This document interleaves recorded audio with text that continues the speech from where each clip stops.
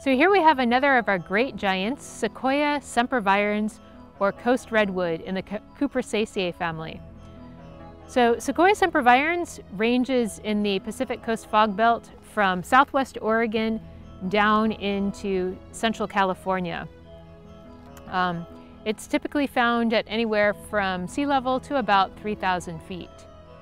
And it relies on that fog belt in part to get some of the moisture that it needs. So Sequoia sempervirens is also one of the tallest conifers that we have here in North America.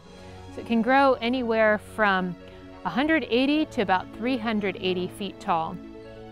And in fact, one of the tallest recorded Sequoia sempervirens came in at 367.5 feet tall and just over 10 feet in diameter. The leaves on the Sequoia sempervirens are really interesting key identifying characteristics. So there are actually two different kinds of leaves that you'll find on the Sequoia sempervirens. Usually on the lower branches, you will often see these leaves that are more linear. Each one of the leaves is about 1/2 to 1 inch in length, and they are definitely two-ranked. They're typically mostly glossy green above and then with very distinct stomatal bloom on the underside of the leaf. They also come to a sharp point at the apex, a little bit like your Taxus brevifolia. The second kind of needle that you'll find on your Sequoia sempervirens is more awl-like, so awl-like or scale-like, a little bit reminiscent of your Sequoia dendrum giganteum. So we have these awl-like, scale-like leaves, and those are often found on the leaders or even where the cones attach.